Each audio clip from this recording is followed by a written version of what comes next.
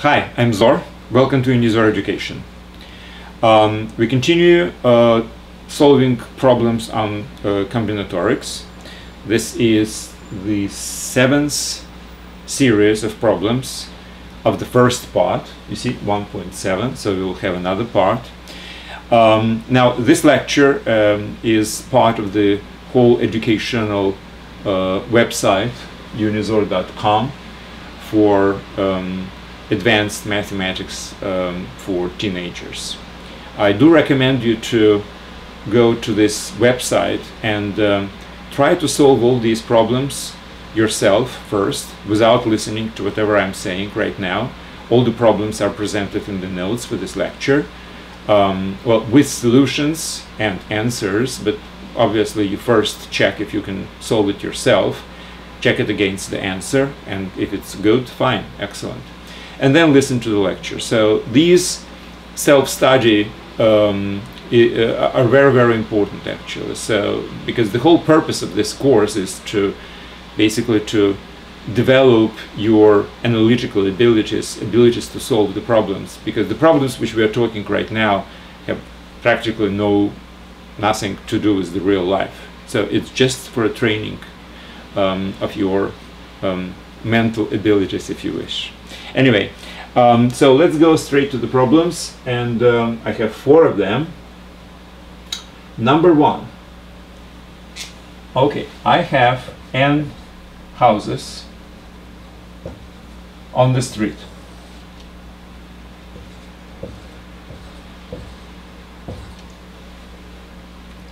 Now, people who live in these houses, well, let's consider for simplicity there is one person who lives in every house.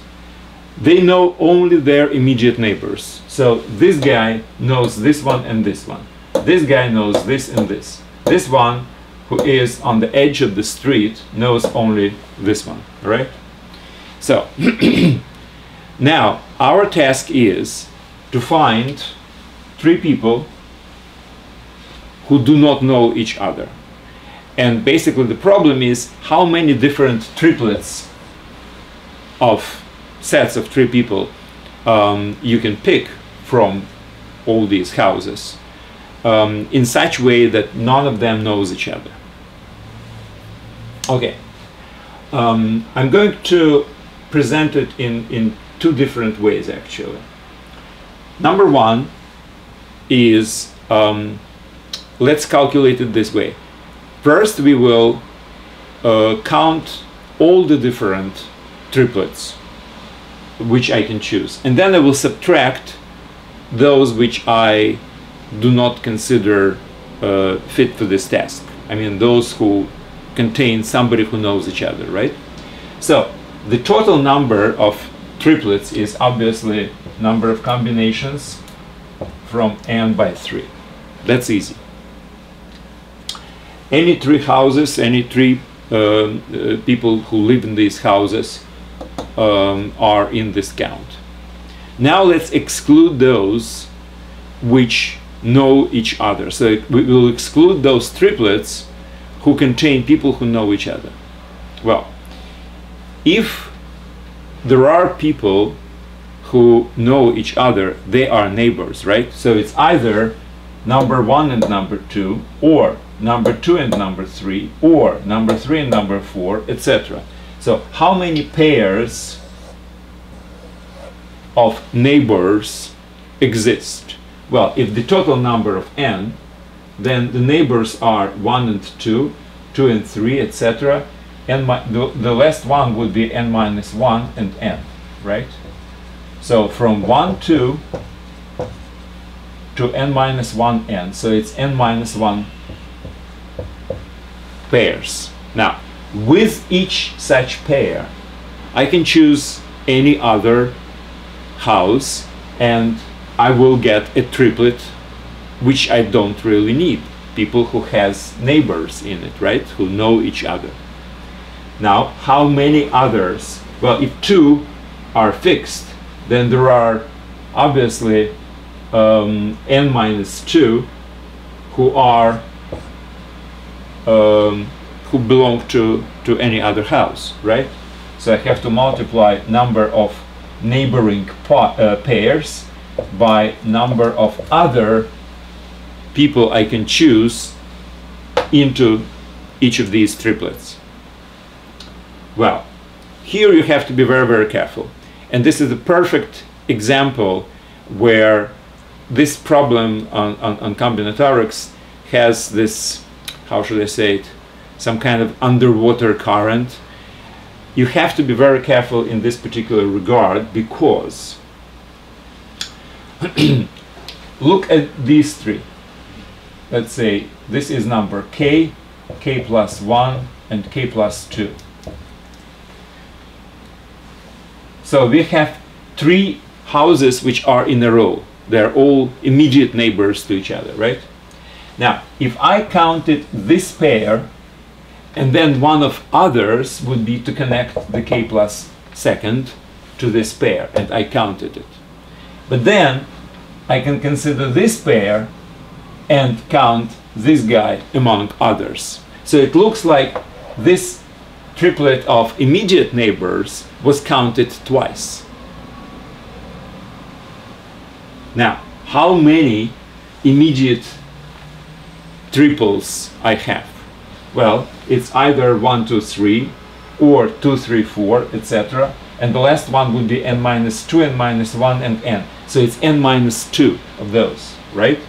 So I have to really subtract n minus 2 from this number, because I counted double. Each triplet of three immediate neighbors was counted twice, as this pair plus this, or this pair plus that. So that's a very, very important and very kind of, it's a nuance, I would say, of this particular problem. So you have to be very, very careful when you're counting something. So if you double counted something, you have to subtract it. So overcounting and undercounting are definitely dangers in these problems. So this is the number I really have to subtract. This is a number of triplets which have pairs of people who know each other. And by the way, this is equal to, if you factor out n minus 2, you will have n minus 1 minus 1, so it will be n minus 2 squared. So the answer would be this.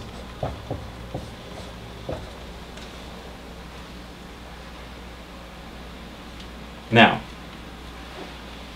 as I was saying many times, it's very good to have the problem approached from different angles, right? If we will come up with the same result. So let's try to do it in this particular case. Here is the second way I would like to count. In this case, I don't want actually to go into the logic which leads to this double counting. I would like to count only those which really must be excluded, only the triplets which have pairs of people who know each other, but without overcounting. All right, how can I do it? Well, here is my problem for the first solution. I had these triplets of neighboring houses, immediate neighbors, one after another, all three, counted twice. So let's just do it differently this time to avoid this. First, I will count how many triplets exist where all three people know each other. Well, obviously it's those 1, 2, 3, 2, 3, 4, etc., n minus 2, n minus 1, n. These are triplets of all three being immediate neighbors. I count them separately. So how many of them are? N minus 2, right? From 1 to n minus 2. Okay. Now I will count only those who have exactly two neighbors who know each other, and the third one is remote. So the two are neighbors, and the third one is remote. Well, here unfortunately I have to split it in two cases, because if these two which know each other are in the middle of the street,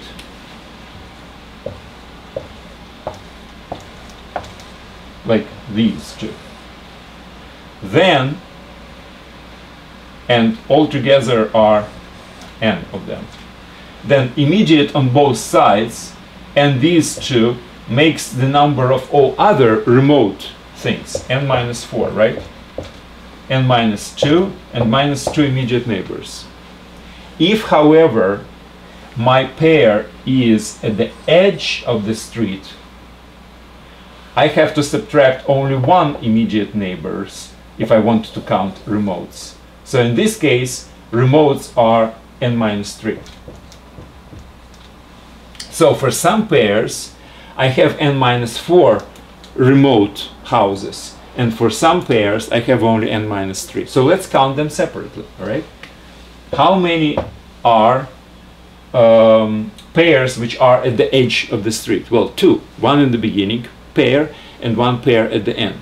So I have 2 pairs, and each of them has n minus 3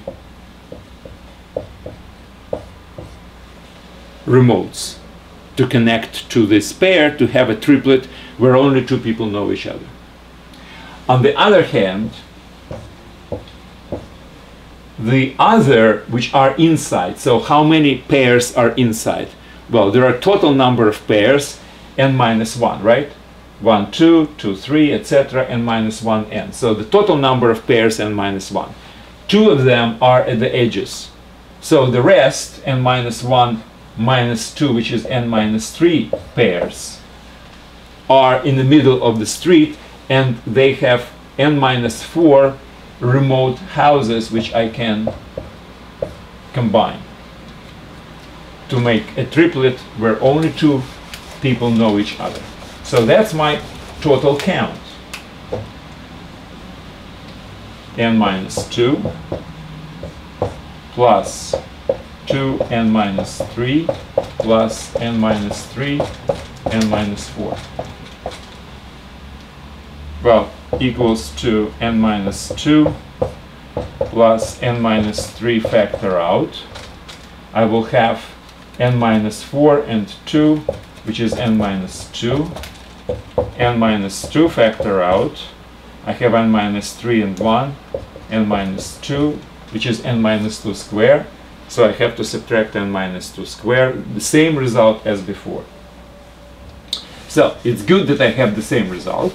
It means I am on the right way. But let me just spend some time to simplify this. So this equals to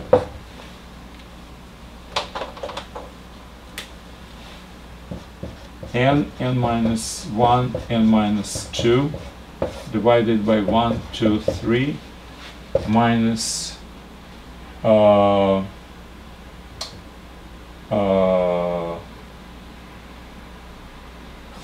minus 2 square equals okay, what should we do?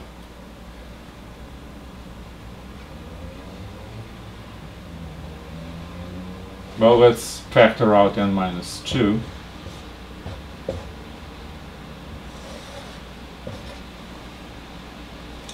I have n square minus n minus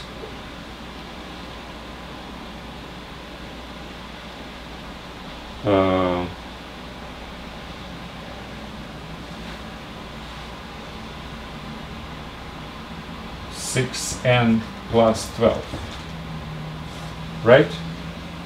N minus 2 was out, so I have n minus 2 remaining, multiplied by 6, so it's 6n minus 12, but there is a minus sign, so it's minus 6n plus 12, equals n minus 2, n square minus 7n plus 12, it's n minus 3, n minus 4.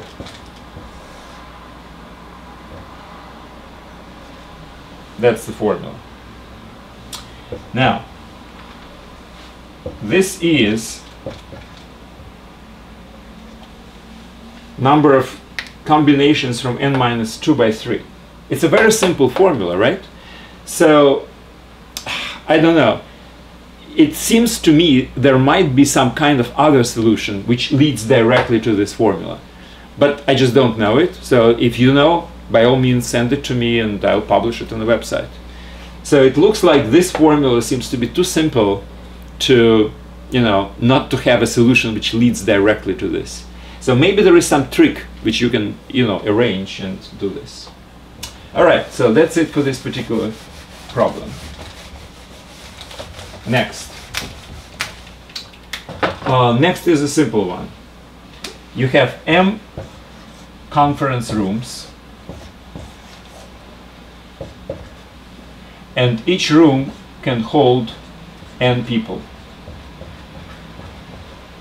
So let's consider we have a conference and we have M times N people participating in the conference, and we would like to spread them among M rooms, evenly N people in each room, because that's exactly what each room holds. Question is how many different arrangements we can make. I mean, obviously the arrangement is basically the same number of people to be in one room, and if I change the rooms, for instance, and I don't change the composition of the room, that's exactly the same arrangement, right? So all rooms are equivalent, and obviously I have to count how many different ways to spread these M times N people among M rooms exist.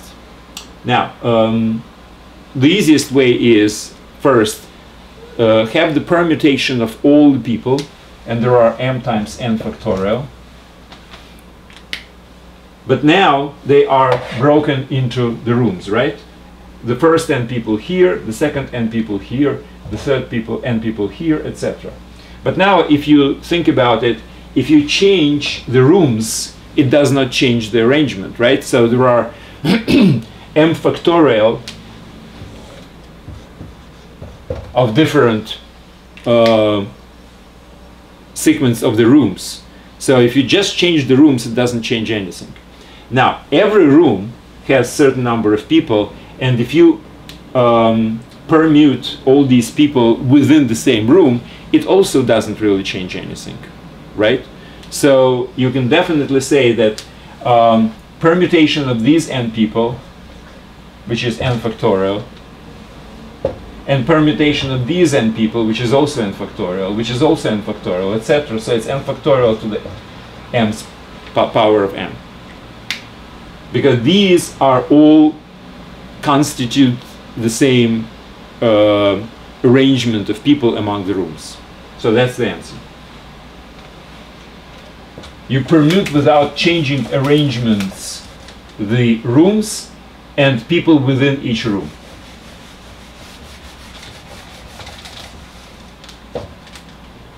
Next, also easy. If you have N straight lines,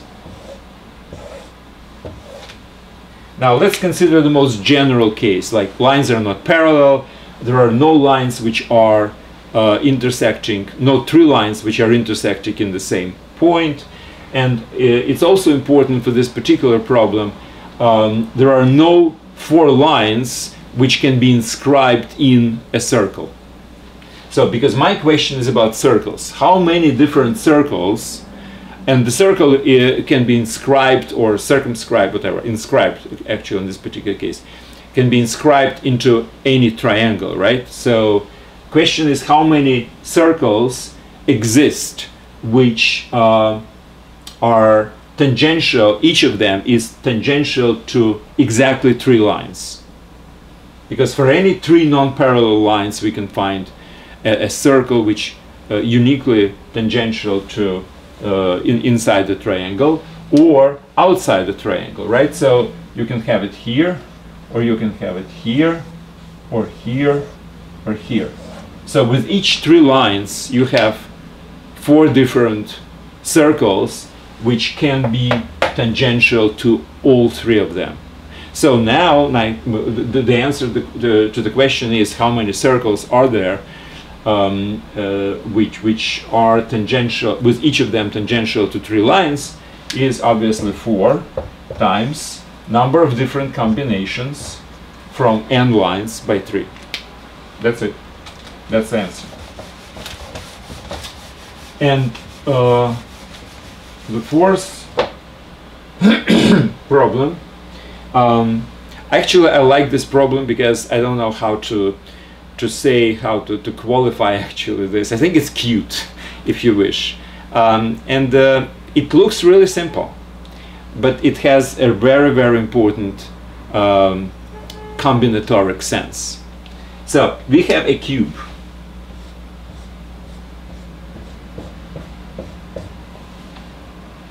Now the cube has 6 sides, and let's say I have 6 different colors. I would like to paint 6 different sides with 6 different colors. Now, obviously the question is how many different ways to paint 6 different sides of the cube with 6 different colors exist. But I have to really make one very important note here.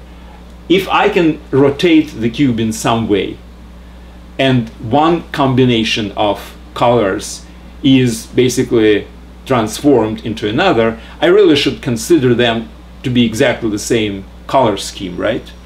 So my question now is more precise question: how many different color schemes there exist? Okay.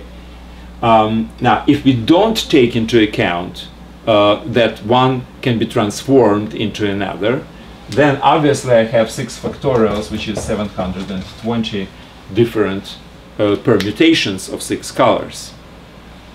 Now, which of them are the same? So question is, how many different permutations are transformable from one to another? Here is my logic. Let's have this cube fixed in some position, and some particular side is on the top. All right, so let's call this side number 1. Now these sides will be number 2, number 3, number 4 on the back, and number 5 on the left, and number 6 on the bottom. Right, so we fixed it. Now let's put one particular color into the number 1. Okay, number 1 is equal to red. And put some other colors onto other. Number 2 is something, number 3 is something, etc. Now, how many different transformations of this cube exist if my number 1, which is red, is still on the top? Well, if I fix the position of the top of the cube, now all transformations are actually rotations, right? So I can rotate the cube, and there are 4 different positions. I rotate it by 90 degrees, by 180, and by 270. So the beginning position and 3 additional positions, rotations. So I have 4 different positions of the cube with one side on the top, right? But there are 6 sides. So I can first put one side on the top, 1 of 6, and with each of them I will have 4 different positions of the cube. So I have 6 times 4 equals to 24 different transformations of the cube, which are completely equivalent to each other. They are transformed from one to another. First, we position the top to whatever is necessary, and then we start switching them around, rotating them around this vertical axis to get into the position. So I have 24 different positions of the cube which are completely equivalent to each other. Well, that means I have 30 different coloring scheme, if you wish. Well, that's it. Thank you very much. I do encourage you to go back to unizor.com and go through these problems yourself again.